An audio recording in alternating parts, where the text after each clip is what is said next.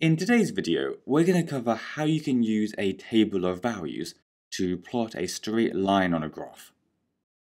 For example, if we had the equation y equals minus a half x plus 4, we could make a table with some random x values on the top row, and then use the equation to find out what the corresponding y value would be for each of these x values.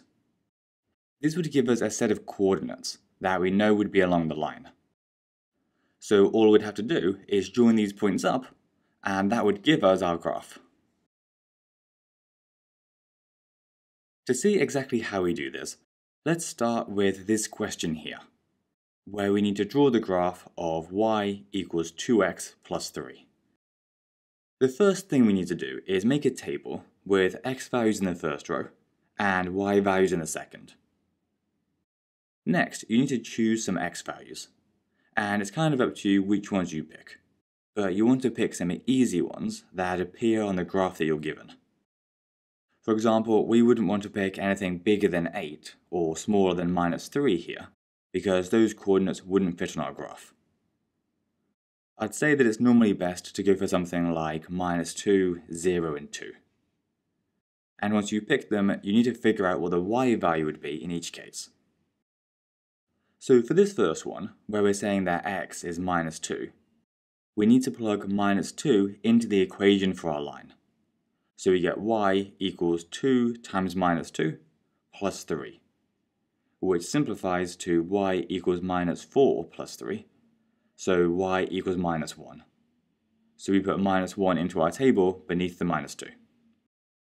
Then we do the same thing for when x is 0, so 2 times 0 plus 3. Which is 0 plus 3, so just 3.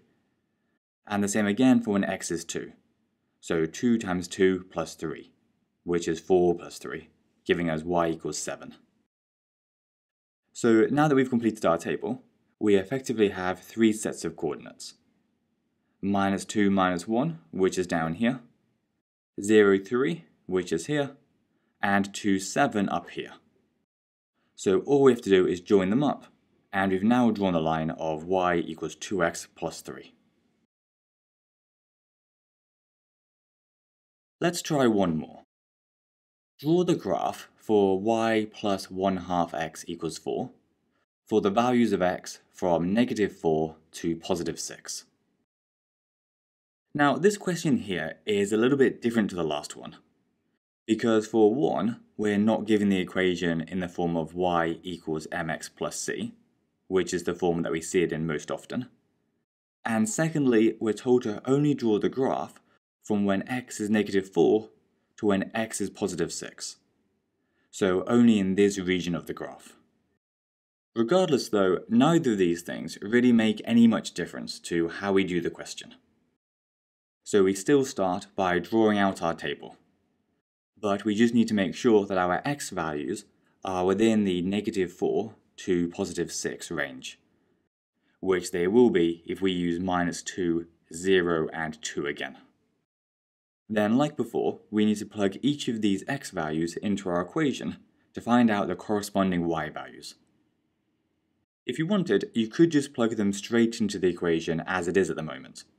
You would still find the correct y values. But it would probably be easier if we rearrange the equation into the form of y equals mx plus c first. And all we'd have to do for that is subtract 1/2 x from each side to get y equals minus 1/2 x plus 4. So if we plug in x as minus 2, we get y equals minus 1/2 times minus 2 plus 4, which is y equals 1 plus 4, so y equals 5.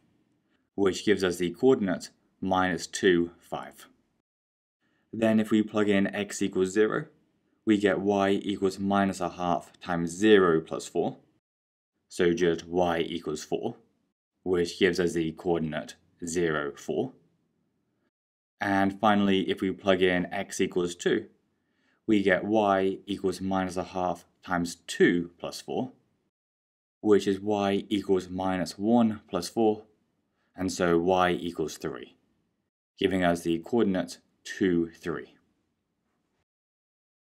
And now that we know the coordinates of our 3 points, we can plot them all on the graph. So minus 2, 5 will be over here, 0, 4 in the middle here, and 2, 3 will be over here.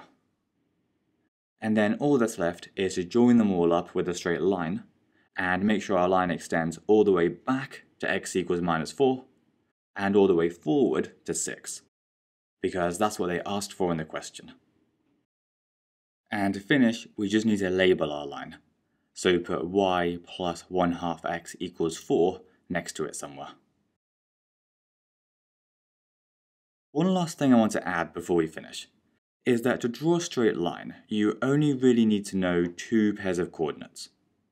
Because if you know 2 points, then you can join them up to get the straight line.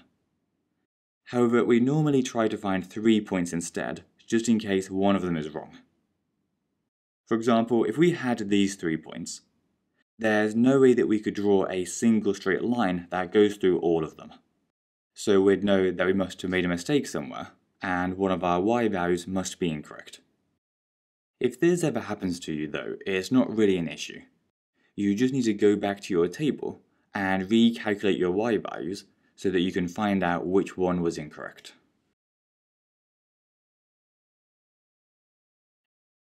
Anyways, that's everything for this video. So hope that all made sense. If you enjoyed it, then do give us a like and subscribe. And cheers for watching.